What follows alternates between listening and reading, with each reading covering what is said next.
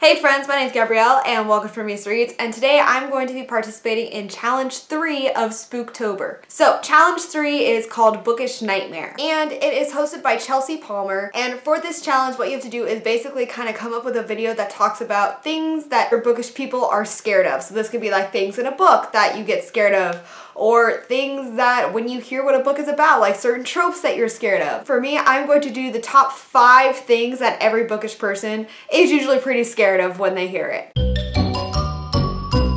Number 5. Something that I think every bookish person is scared of is forgetting to return a book back to the library on time. So for example, I have this one book that I actually cannot find right now. I have no idea where it is. It is Moby Dick. And I borrowed that from my high school library the beginning of my senior year, and it has been 7 years and I have not returned that book yet. And at this point I'm just kind of terrified too, because it's like I don't want to have to pay the library fine, so I'm sorry for any potential youths at my high school who may have wanted to read Moby Dick, and at this point I'm just too stubborn to give it back. I'm so sorry, but that's the truth. So that is one bookish fear that I feel like everyone has. Number 4, a bookish fear, lending a book and then never getting it back. I lent a book to my friend, I don't know, 3 years ago. Still haven't gotten it back. Still don't know if they've read it or not, and actually haven't talked to this person in about 2 years, so that book is just gone forever, I guess. But yeah, so lending a book to someone and then never getting it back.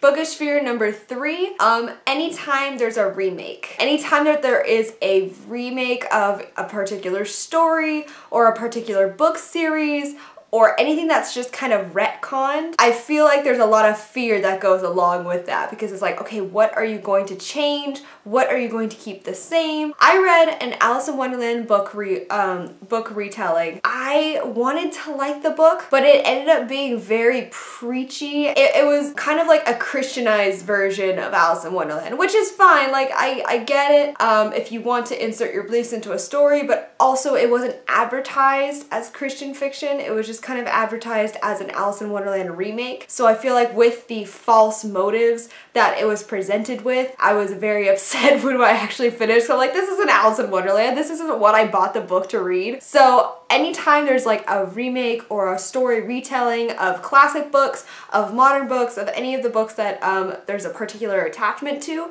I feel like we as bookworms kind of hold our breath and like just hope that it's not going to ruin the story for us. Bookish fear number 2, and this is probably the second highest fear for every bookworm, reading around any type of water. Now, unfortunately, this is a fear that I have fallen victim to. I was reading in the bathtub, you know, because I had a bath bomb and I was relaxing, and I was just like, yeah, this is it. This is the night I'm going to relax. I'm going to read this book that I've been trying to get through, and I'm going to just have a really great time. And then I dropped the book in the water. And what's even worse is it wasn't my book. It was Christian's book. And so I come out and it's just, I tried to save it, but you can tell all the pages are super warped, and it's just the back is kind of fading, the corners are kind of tearing, and this was like a pristine book. I went and bought Christian a new one, and then we went and had Frank Bedore sign all of his copies. So he's forgiven me at this point, but just the utter fear of having a book, especially a book you like,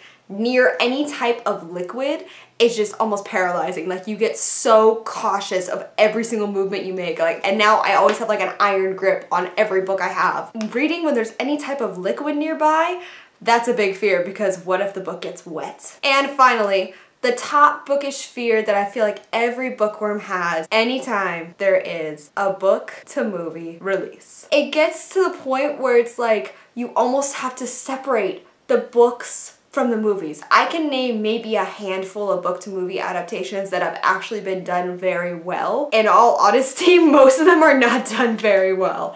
And most of the time you have to go in as someone who, whether it's like a book that you've read and you've liked or a book that you didn't like, but if you know the book before you watch the movie, then I feel like you're just watching the whole time and holding your breath and hoping that they will at least get most of the plot right. If you guys want to know some of the book to movie adaptations that I absolutely hated, check out the video in the cards and in the description down below, because there is a video about that and I was not happy. So that concludes my video with every bookworm's top 5 biggest fears. If you guys have any that you think I missed or if there are any fears that you personally have that you'd like to share as a book lover, then please let me know in the comments down below because I'd love to hear from you, and I'd love to know what your bookish fears are. And if you guys want to be part of Spooktober, you guys still have a chance. It's happening every week until the end of October. There will be spooky bookish challenges, both using videos and on Instagram with pictures, and I will leave a link to the hosts and their announcement videos in the description down below so you guys can be a part of it if you want to. If you guys like this video, then make sure you subscribe to my channel. I upload bookish videos twice a week as well as reaction videos whenever something cool comes out that I want to react to. If you guys love His Dark Materials, then I'm doing a deep dive going through the books and the symbolism and talking about everything about that series because there is a BBC TV show adaptation coming out in 2019 that I'm super excited for. So I want to just get back into that series in general and talk about it. So if you guys are interested in any of those things, make sure you subscribe to my channel to stay updated for when I upload new things, and check out the rest of my social media links, which are in the description down below. But for now, that's all I have for you guys today, so thank you so much for watching, and I will talk to you guys later. Okay, bye.